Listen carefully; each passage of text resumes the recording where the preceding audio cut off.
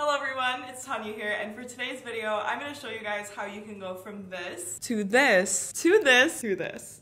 So as you can tell by the title of this video, and I'm pretty sure by that small intro, today I'm going to be showing you guys an in-depth view of how I film and edit my YouTube videos. So I finally made the time today. I have a video that I filmed last night that I'm going to show you guys how I actually have my setup. All products mentioned I will have linked down below to help you guys out if you guys want to get some of these. This is just me showing an insight of how I actually make my YouTube videos. My lighting, my camera, my tripods, my microphones, all the wires I have, how I actually set up my audio. And then we're gonna move to my computer and show you guys my editing software, my editing style, all that good stuff, and how we literally go from the raw footage you saw at the beginning to the final cut. Before we get into all that, make sure you guys go check out my social medias. All those will be linked in the description, as well as my second channel if you want to see a little more type vlog style videos. And also the merch link is down below if you guys want to go get some merch. Make sure you tag me. Today's post notification shout out goes to Bailey Brooks. Thank you for turning on my notifications. As you can tell, you guys caught me on my day off where I'm not really filming. I have like minimal makeup on, concealer, bronzer, mascara, and brows. I have my blue light glasses on. Again, everything will be linked down below. Right now we're talking about how we do the main setup. Let's get into it.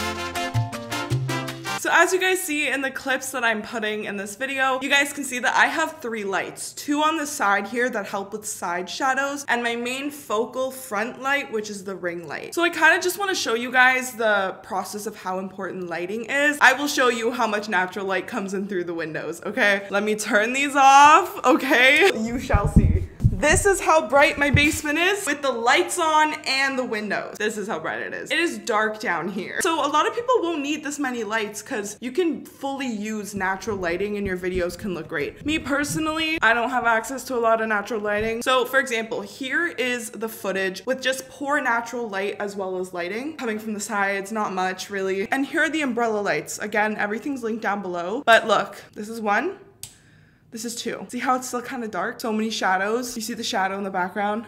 How big it is, how you can fully see a second arm. That's because there's no light coming from the front. It's just coming from the side because you have 1 light on the left and 1 light on the right. So now I'm gonna show you with the ring light on. So here's it with the ring light on, and see how the shadows on my face are less harsh because now we have light coming in almost every direction. I believe that lighting is the most important thing for YouTube videos because you could not have the best quality camera ever, but if you have pretty good lighting, you can make it work. I just don't have good natural lighting in my house, unfortunately. We don't have a lot of big windows, especially in the basement. They're like this big, so I gotta make use of some artificial light. Yeah, so this is with all 3 of my lights, and this would be with just the ring light. See that harsh shadow is back? It's just not well lit. These lights coming from the side, these umbrella lights, made the biggest difference for my channel personally.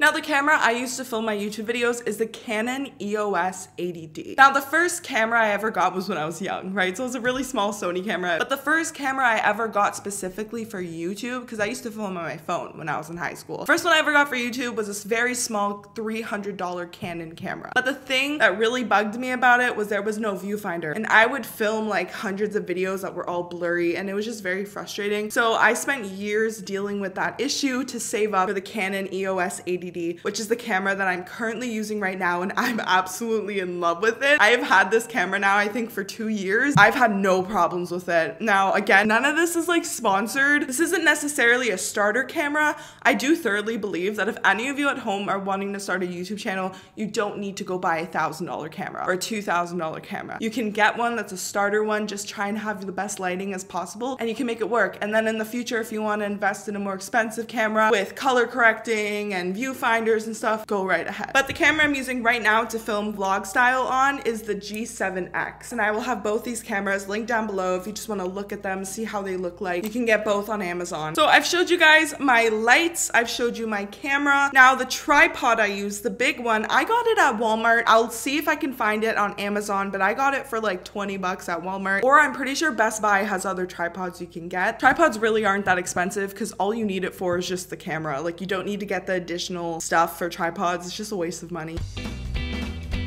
I used to use a small little microphone that I got from Amazon that I attached to my plant, and I know you guys know that one, but the one I use now, as much as I loved the plant and how iconic it was, my sound quality with this Yeti microphone has been insane. It was tough because I switched microphones in the middle of this global pandemic right? And then when I went to Best Buy to try and get them, they were all sold out. So I'm really happy that I found it on Amazon. But I got the black blue Yeti microphone. Basically for the Yeti mic, this is the back of it, right? When you're on YouTube, you want to do as little gain as possible. This is how it sounds like with no gain. And this is how it sounds like with a lot of gain, even though I'm talking at the same volume. So I like to reduce it to like all the way down, and I find that it's a lot better. Now you want to go for the upside down heart because the Yeti microphone doesn't have audio input from the top like you would assume. It actually comes from all four sides. So when you put it on the upside down heart, it is the best for actually talking. You set it up straight like this. When you set it on that upside down heart setting, it'll only capture audio from the front. It won't catch it from the sides or the back. And that's the best setting to have as a YouTuber, right? Because you don't want your microphone catching audio of your foot tapping underneath the table. For example, I'll show you. I'll talk at the same volume from the front and from the back. Hello. Hello. So it's not as strong at the back because I did put it on the point where it only captures audio at the front because I don't want it to capture weird noises. The important thing to know about the Yeti microphone is that it needs a power source, not one from an outlet, but from a computer, because apparently the computer has a special thing to actually process the sound. Whereas if you just plugged it into an outlet, it wouldn't be the same. So this is USB powered and you're not gonna be able to hear me in 1 second. I'm gonna unplug it right now.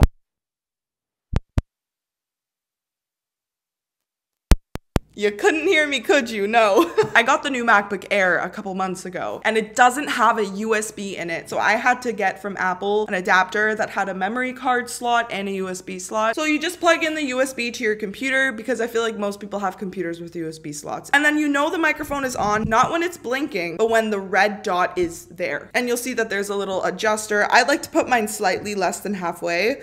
Like, this is loud, this is 3/4 of the way, this is halfway, and this. So I like to put it just before half. I find that with the distance I am from the mic, it captures it the best. So as you can also tell that I have my laptop because I need my laptop to film now because I need a power source for my mic. I have a laptop stand that I got on Amazon. I'm obsessed with it. I had a problem where I would always slouch like this when I use my laptop. So now it's also nice to have it propped up when I'm filming. You guys can probably tell in some of my videos, I'm using my laptop. I'm like, oh, I need to Google this really quickly. I need to find the notification shout out. Really handy to have it here because I need it anyways. So that's how I kind of have my setup. And you can also see that I have a mirror here just to kind of check myself. I forgot to show you guys, but one thing I do want to show you is how to actually set up the camera. So as you can see here, the battery is dying, but on Amazon, I bought 2 batteries. So now I have 3 that I kind of recycle with. So now I don't have an issue with my camera dying all the time. So basically there's an on and off switch over here that I just always have it on. Really, and then I only ever just stop recording like that because it's just a hassle to remember to turn that on or off. There's a setting here, let it focus, for photos or videos. I have it on videos. I never change this. I try to never move where my tripod is and I try to never mess with the setting, but I literally just press start stop, and I have facial focus on here so I never have to worry about it being out of focus. And then this I always just keep indefinitely turned, and then I keep this behind here, this wire for the microphone that plugs into the actual camera. And unfortunately, an auxiliary cord like this does not actually come with the microphone. I had to get it on Amazon by itself. So there's 2 lines there. You want to make sure it has at least 2 when you buy one on Amazon, and it's double-ended. I think it's called like the male cord or something. And so you just plug that into the side there. Like that. And that's pretty much it. You know, memory card goes in here like that. The battery is underneath like this. You just pop it out like so, and then I'm just gonna keep that in. And yeah, that's pretty much the whole camera thing. I do have a white backdrop here. I got this pole to hang it up from, I think, Home Depot, so I can't really share you where I got that from. My dad had to cut it with a metal saw cutter. So like that I can't really help you out with because it was a real hassle and it was mostly my dad figuring it out for me. But I bought a white backdrop on Amazon. I've only rolled it down once in like 8 months. And it's a whole roll, so I feel like I'm gonna have this for years. But I plan on getting like a pink one, I think, in the future. This is a plant that was like my mom's when her and my dad first got the house like 20 years ago. This is just an old plant. I don't know how much it was. I don't know where they got it from, but they didn't want it anymore. And I'm like, I was like, I'll take it. I'll take it. And the white table that I'm using currently also, I got from IKEA. I got this for like 20 bucks at IKEA. I only got it because it was 20 bucks. And you really don't even need a table if you don't have a microphone. I have a microphone, so I need a table. But when I didn't have a microphone, I didn't even use a table to film. So to each their own. I think that's it. I think now we're gonna move on to actually editing and stuff. And we're gonna We won't need this microphone anymore. We'll just go straight to the vlog camera and we'll get to some of the more technical stuff. Let's do it. Do it. Why, hello everyone. It's Tanya here. I'm using my G7X, my vlog camera, because I'm not trying to like mess up my setup. I apologize if the audio isn't the best. But we are now shifted a couple meters to the right, my filming area, and this is where I edit my video. Now I do have my laptop, but I prefer not to edit on a laptop because I don't like the small motion that you have to do like this, because I felt like I was getting early set on carpal tunnel after years of editing on a laptop, and I find that the motion of a computer with a mouse and keyboard is so much better. To show you guys how I import my footage, how I edit, because the video I'm going to show you guys today is a video that I actually need to get up today. So I'll show you how I start editing it, I'll show you all that good stuff. Yeah, let's get into it.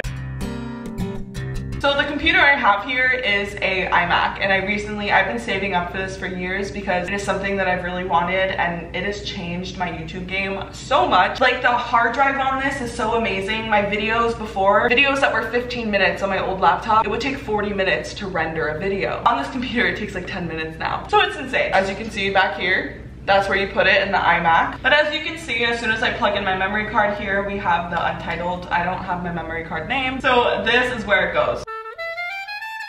So the editing software I use to edit my videos is Final Cut Pro. Now I did start off with iMovie. iMovie was great. It did it for me literally for like 3 years. I used iMovie because it came for free with any Apple computer. So first thing I do is I open the app, right? I open Final Cut Pro. I never actually edit on the full screen because it's just too big to look. So I usually make it like that, but we're just gonna move that over here. So I click new project because right now my Final Cut Pro, I wiped it to like save storage. Project name, I just do it random. So for example, today I have a Princess Diana video coming out, so I'm gonna call it Diana. And here we have it blank. So on this part on Final Cut Pro is where I actually am gonna see myself. This part is where we're actually gonna make the edit. These are the saved filters and stuff that I have, which I'll show you, the saved color corrections. And so now I press Command I, which if you are on a PC, it's Control. So this is the video I filmed yesterday. Don't mind my face. This is the one I'm gonna post today, which was the BitLife video. This was an episode I filmed. This is the footage I filmed today, which you can see. So for the purpose of this, I will show you guys these clips. So I'm just gonna import that. I just select the clip and I press return. If you wanna import all your clips, you can just kind of click and drag. Press the X over there and you have your clip here. This little circle in the bottom left corner, it's showing the progress of it uploading. You can also see it on the top left over here. And you basically can't render your video until that's done loading. Now I click and drag this into the media area. We have all this stuff here of me, like, first clip I'm showing you is my videos without any microphone and no lighting. Hello everyone, it's Tanya here, and today, hey guys, hello everyone, so see how I like stutter a bit? Listen. Hello everyone, it's Tanya here, and today, hey guys, hello everyone, it's Tanya here, and see, like, I need to film stuff more than once because I know what I need to say, but my issue is my lips don't move as fast as my brain does, so I really struggle with saying things properly the first time, which is a big reason why I have so many edits in my videos, because I stutter a lot. All this stuff was just kind of empty footage of me just setting up, getting ready to film, and so what I do is the shortcut. You could right click, but what I like to do is I press Command B. On a PC it'd be Control. But I press Command B and that cuts the clip. Then I select the parts I don't want and I delete those, and now we're here with the first time of me speaking. So I'm having an issue because everything's kind of squished. So in Final Cut Pro you can click this over here and press zoom. So you can kind of, it's still the same clip, but it spreads it out, as you can see, and then I press this button over here, and now that's better. See the audio difference, how it's so much quieter, and then you attach the microphone, and it's insane. Can't even hear it. To this. See how there's a bunch of gaps? Gap that I'd edit out. The one over here I'd edit out. Oh, see, I'm very picky about having long pauses. I find it very awkward and boring, so I like to just cut those out. So I have a bunch of presets that I've saved. This was huge with Final Cut Pro. I'm not wearing the style of makeup that I prefer to wear on camera in this clip, which is what I have these presets for. This is my natural makeup, almost no makeup, just a little concealer and bronzer. So these presets are gonna look very different on this video clip specifically. See before and now after. See how the greens are so much brighter, my hair looks blonder. I like cool tones, I really do, and my lips look pinker. Do you see that? I'm doing a little pink lip liner in this video. I'm wearing pink eyeshadow, but for some reason in this it looks pale and orange. And my eyes look so dull. So when I add this preset into it, everything changes. And all it is simple color correction. I've been using it for months now. But see how this looks on this? With my full face of makeup. See how I'm wearing the exact same outfit? But see how it looks here versus here? That's the thing that the makeup does, is it changes it completely. That's what I mean by filming makeup versus natural makeup. Like my makeup right now on this camera here looks amazing. Like it looks beautiful in person, but on a HD camera with all my bright lights, it does not look that good. This makeup doesn't look that great in natural lighting, but on camera, it looks amazing. So that's just one thing that's very important for me, is depending on which makeup I'm using. Usually when I'm filming vlogs, I'm not wearing that much makeup. When I'm filming my main videos, I'm usually wearing more. So I'm gonna delete this now. I just want to show you that real quick. But this makes a huge difference. I look so much more gray here, and I prefer this. And this is kind of how it would look like in an actual video, because the iMac, the screen is so big that like you can't really tell. To see how it looks a lot more HD from far away, and you can really see this to this, the major difference. And I personally, that's my style. See how I have all this footage, right? I am just going to add the filter on it. Basically, that's pretty much all I do. This to this to this to this. That's that. That's for this editing video, this footage. So now I'm gonna right click on the side here, new project, and this actually shouldn't be called Diana. I messed up. Oh god, I messed up. This should be called editing. So new project, and I'll do Diana BitLife challenge. Okay? Diana BitLife challenge, and now I'm gonna import my actual footage. And as you can see with the little circles, we start to import. So I highlight all the clips. I make sure I get the right ones, not this one, but these, and I click and drag.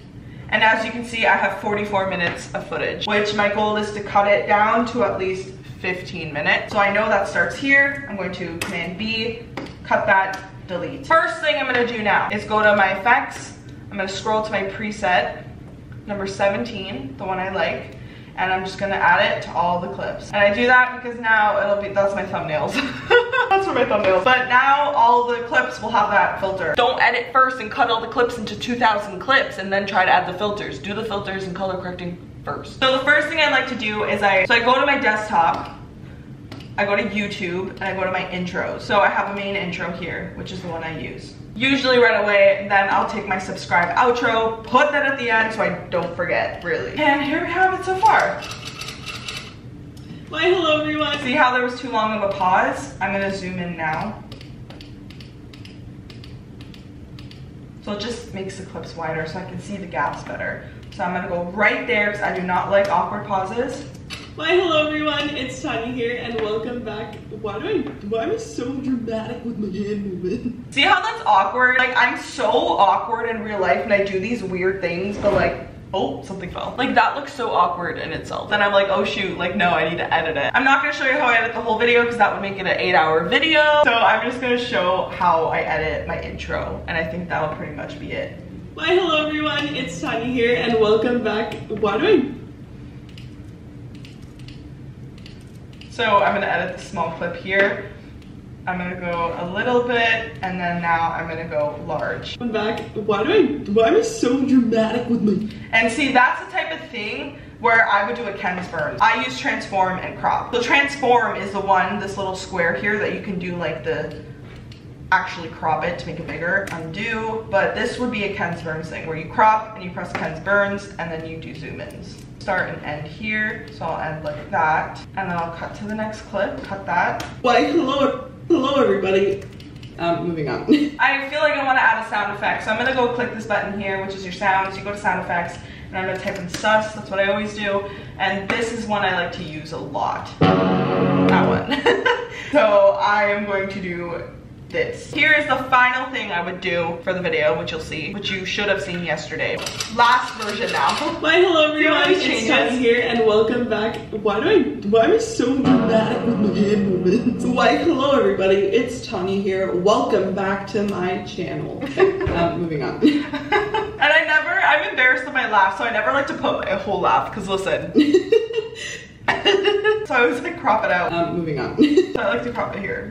Why am I so dramatic with my hand movements? Why, hello everybody, it's Tanya here. Welcome back to my channel. Okay, moving on. Hello low, high. So that's basically just me editing the footage. Where it gets complicated is when I actually have to add on the double footage. Now, unfortunately, I can't screen record a screen recording app because the app is being used, so I can't show you it. But basically how the app works is I paid for premium, which is only a one-time purchase, and it makes me be able to record videos longer than 10 minutes and no ad, HD quality, right? So it was worth it for me. It was an investment. I think it was $5, and I was like, dude, I bought a Starbucks coffee once. That's just one less Starbucks coffee. I click on the recording I just did, and what I do is I airdrop it to my Mac. As you can see, there you go. It's gonna show up in downloads, and then boom, click and drag, done. So the hardest part is matching it. So as you can see, automatically the recording is put right on the middle, which we don't want. We want it on the side. What I like to do is, you can see that this is audio here. There's no audio on this, but I always like to bring it all the way down just to make sure it doesn't capture something weird. But I do have a preset I've made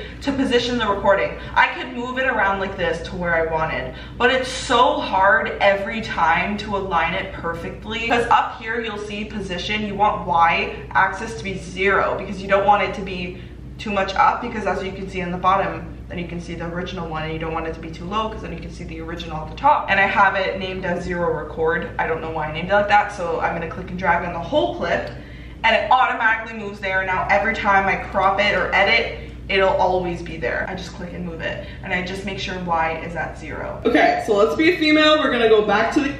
There we go. So I just need to align it properly. Okay, so let's be a female. We're gonna go back to the UK. Okay, so let's be a female. We're gonna go back to the UK, our roots.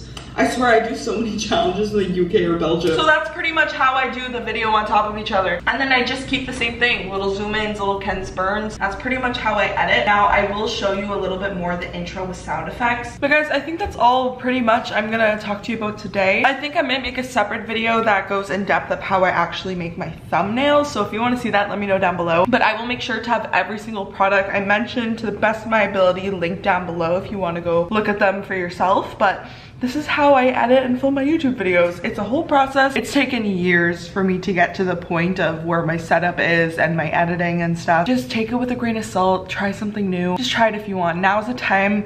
A lot of people have more time now that a lot of people are home, and just feel free to try. Even if you only ever film one YouTube video or only ever post once, or you try editing and you're like, it's not for you, as long as you try. I don't know, I hope you guys enjoyed this video. This was like different video for me. It was very in-depth and very detailed, so I hope this could help any of you at home that are wanting to start a YouTube channel, or if you already have one and you kind of just need some tips, or just to see. It's also good just to see how other people do stuff so you can learn something.